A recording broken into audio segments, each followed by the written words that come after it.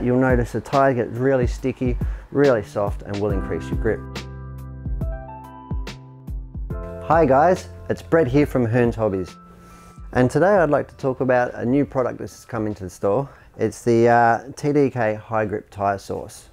Now this is an American company, and this line of product's new to us, although the concept and the product itself of tyre grip is not, and been around for many years. The thing I suppose that sets the TDK apart from the other brands is that it's non-carcinogenic and safe to use, and safe to transport, and yeah, it's going to be a way forward both environmentally and for your own health, because the previous tyre sources, or goops if you will, have been quite detrimental to the health of the user, and also, you know, not good for the environment, not biodegradable. So I want to talk you through the basic steps of using it today on an off-road car, and this is how our team have been using it, primarily out at Keilor. We've had most of the feedback, and that's where most of our relationship lays. So yeah, let's get into it.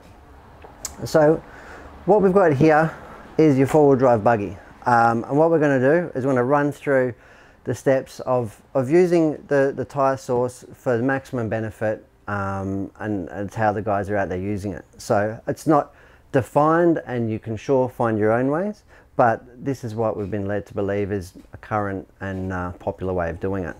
So your car's just coming off the track, it's all nice and dirty, the wheels are dirty. The first thing you want to do before you apply your tyre source is clean the rubber.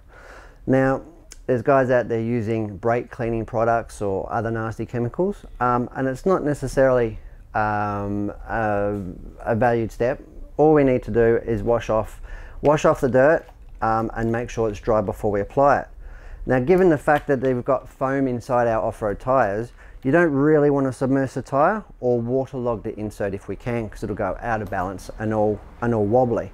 But we want to get off any fine dirt that might be in there. It's going to affect the adhesion and the taking of the tyre source, penetrating into the compound in the tyre, and indeed doing its job, which is transforming the tyre into a sticky, yeah, increasing traction.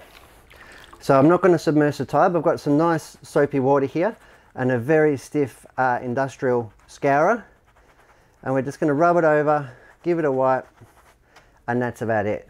Then I'm going to dry the tyre off, because it really has to be dry before we go applying our thing. Now you can leave it in the sun, you can wipe it off, whatever you see fit. Obviously we're on camera today, so I'm going to wipe it off and dry it the best I can. Ideally you want it 100% dry before moving forward. Again, with the front, just going to wet the cloth in soapy water, give it a good rub, get off any dirt and debris that's in there, in the tread, and to save the traction compound getting into the tyre itself and activating with the rubber and giving us more traction to go forward. Alright, so that one is done too. Then I'm going to put the tyre on. I find it easy to apply the source on the car, and what you want to do is you want to do it about, depending on your weather, you want it to be about 20 to 30 minutes before your off-road race, and you want the tyre source to actually be effectively dry or matte, or the flash, what they call the flash point, so where it's effectively gone into the tyre and come away so the tyre's matte looking. Now it's a very thin, very watery substance, and I see guys hose this on all the time, so you want to sort of get it off nice.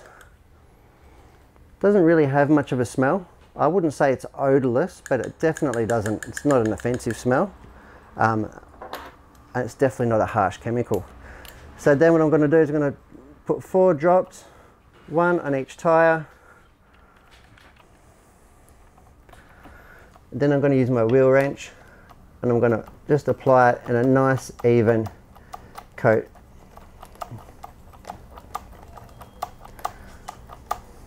That is more than enough.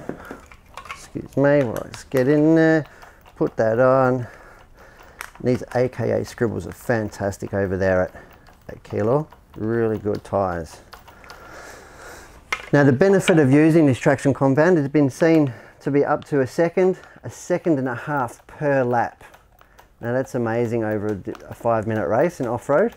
And the tyres are effectively just on from the minute you put them down. So there's no warm up and there's no degradation over 5 minutes, as you can get with other traction additives or other compound sources. And that is pretty much it. So then what you're going to do, we'll put a lid on there so I don't spill it everywhere. All you're going to do now is let that sit and come to the flash point on the tyre, so where it's going to be nice and matte. Now you don't want to put the tyres, if you happen to be rushing or it's not quite, you want to make sure that you wipe off the best you can, otherwise you're going to have a slippery first few laps. Apart from that, you'll notice the tyre gets really sticky, really soft, and will increase your grip. Like I said, the guys have seen results of 1.5 seconds out of kilo. So a great product, really happy to have it. Yeah, enjoy, check it out guys.